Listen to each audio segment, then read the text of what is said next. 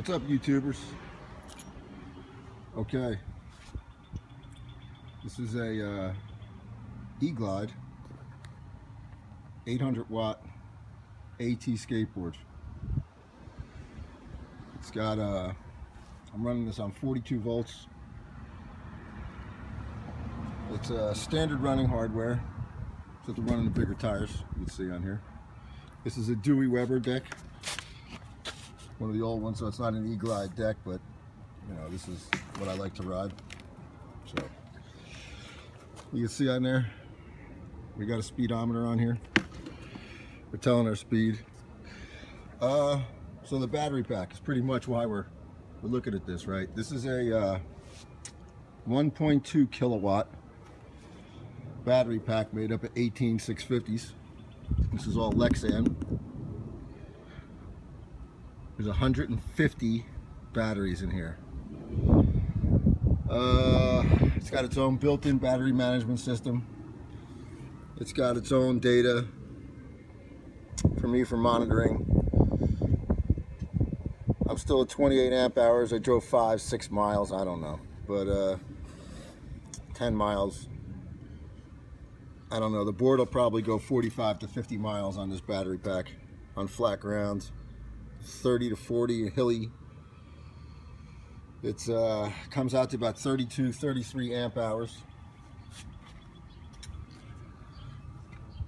Now, of course, you're going to say, what are the batteries? Well, there's two different approaches that you could take. One, spending $6 a piece on 35 amp batteries, but you really don't need that if you're going to run a lot of them in parallel or series, whatever. But as you can see, this would be one bank. This is a 10 cell bank that runs across. I'll take the battery pack off. So there's 15 batteries per bank, 10 across, 150 batteries. Now, if we were to use one battery in here, you know, we would need, if you looked at this board and you did the specs, it would be 800 watts at 36 volts, which would probably be about 30 amps, somewhere around there, but that's not how it works in the real world.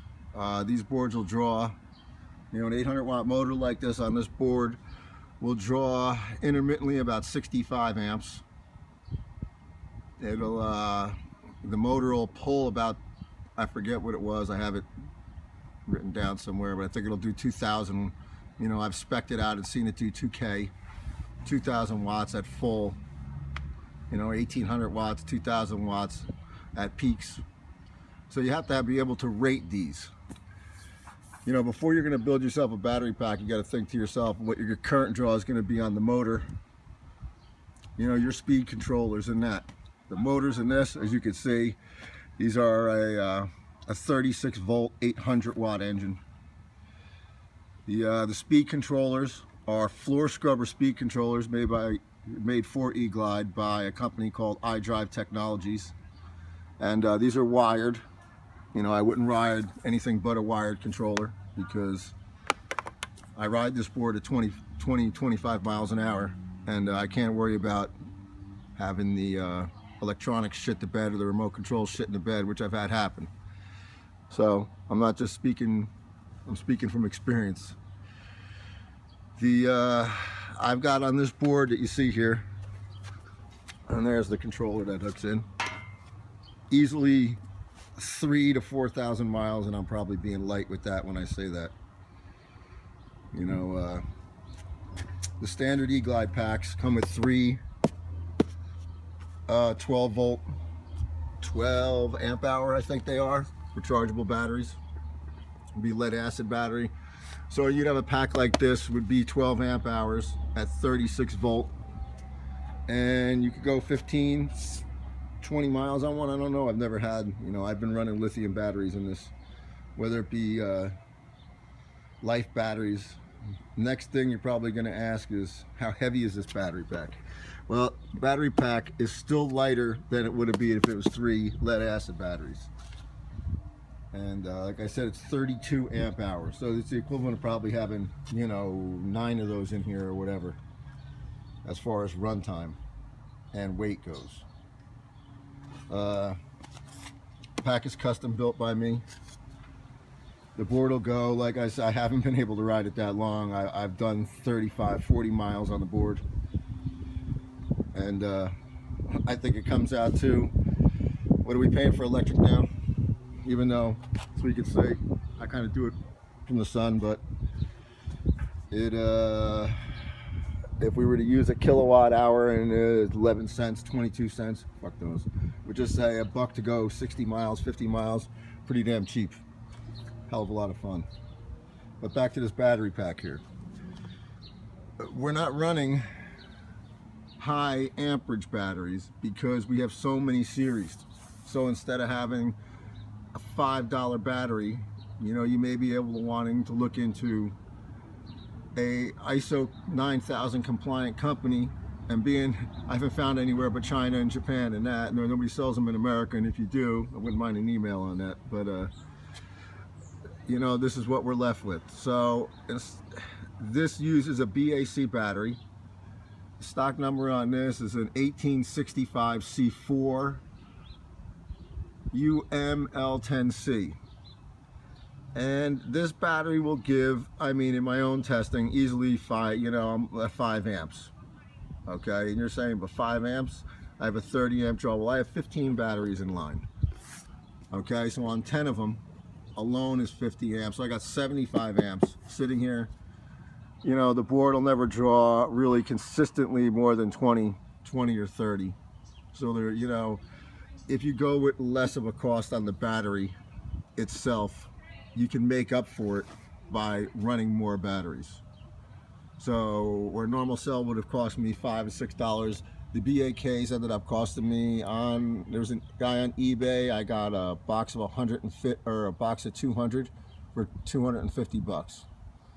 So, you know, we're looking at $1 something a battery. And I haven't given anything up. We're using a cheaper battery. Now, as far as any of them ultra fire or whatever the hell, or, you know, these batteries are rated at 2200 milliamps each, is the way I bought them. I tested them, and there wasn't one that tested under 23. Okay, and you know, it's if it comes down to building them out of used laptop batteries and that, you know, I've gotten beat. And when you're using this many, if you're using a battery from an ISO 9000 or whoever company, you can really just measure the voltage and put them in, where you're going to have to sit there and do a lot more time in the testing to lining banks up to this level of you know, this many batteries at once. Let me jump this thing off here real quick. You can see this comes right off, but with one hand.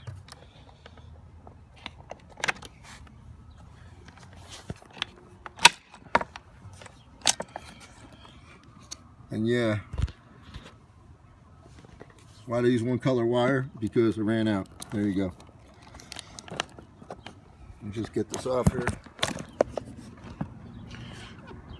Ow. I can put this in the sun, you might be able to see something a little better, but you can see these are all welded. There was no real soldering done. This is welded bank, made up like a Tesla bank. It uses spacers. They're not glued together, the batteries, which gives them space. Being a car guy that I am, you know, when you're opening those batteries up, you're going to get a radiator effect as the air goes through. So there's 3 sides on this battery pack. These are all in Lexan, by the way. Lexan sides, Lexan bottom, and the front and back will be opened as soon as it gets finished. And you're looking at all this junk here. Well, this is all this different crap that I'm trying out, which is the which, if you can see this, is this actual battery monitoring system. Now I use both. This is a balanced battery pack, and it's a 10S. I just don't have it in right now, and you know, because I'm still testing this thing. But this is spec'd out at 33 amp hours with no problem. I mean, it does 60 amp peaks. I have really no voltage drops on the board at all. I mean, with my standard, I run standard lipos, and I can get about, you know, 15 amp hours. So, but we're going to get voltage drop, you know, depending. If you're going to use less batteries you know, in your line, you're going to have to use a better battery. Using more batteries allows you to probably use a cheaper cell, but you're not going to get the voltage drop because you're making it up for it in amounts of batteries, you know. So when you're making that decision, you know, we got the Panasonic and the Sanyo and the whole shooting match.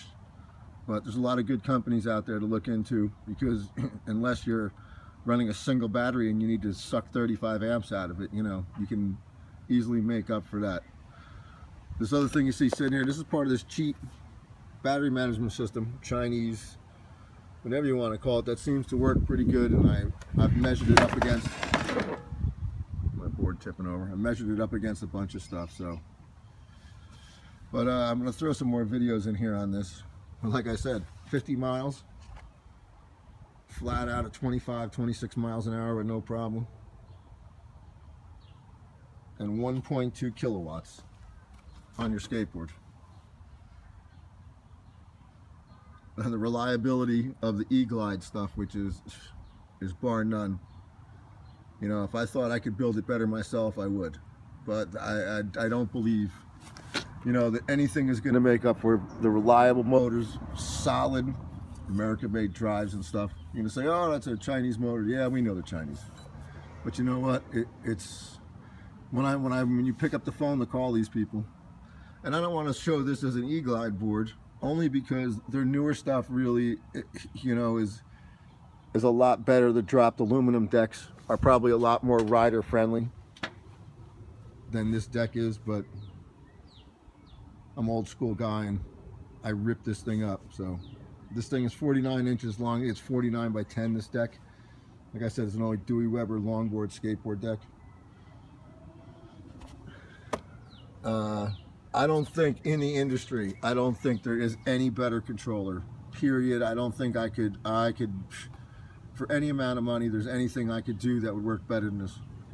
This is not, you know, this is just a heat sink, but under this is called an iDrive, and they're floor scrubber electronics, and, you know, they're some of the toughest. I've never had a problem with it.